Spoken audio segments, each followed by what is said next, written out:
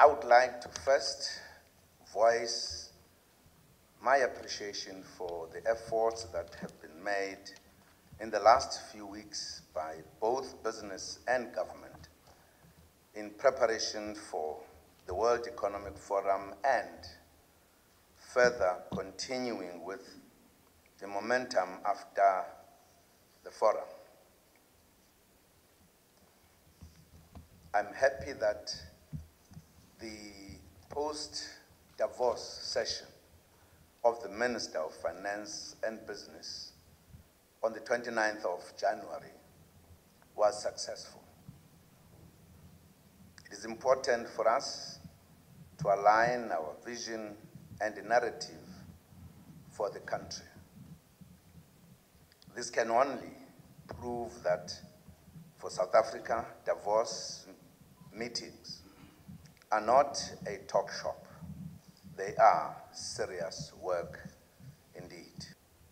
As business, you are the backbone of the economy, as you contribute 85% to our gross domestic product. As government, our job is to create an enabling environment. In this regard, failure in communication and cooperation between government and business is not an option. We have begun to turn the corner. Channels of communication must remain open at all times. Government take the lead in developing, enabling economic infrastructure.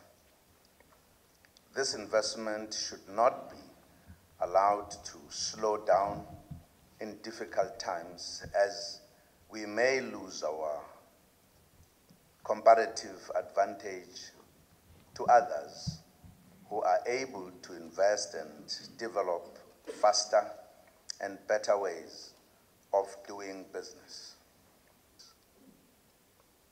Efforts to resolve our energy challenges are bearing fruit thanks to electricity from Medupi and core investment in the renewable energy program, and now going into coal and gas.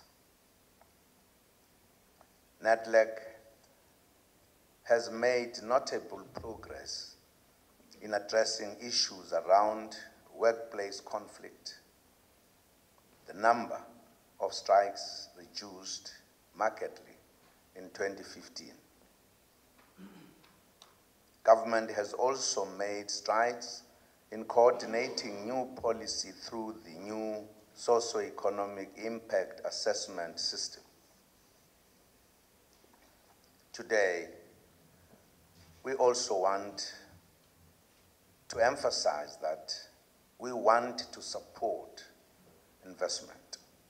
That is why we are developing the Invest South Africa one-stop shop concept to remove the red tape and the regulatory bottlenecks for investors.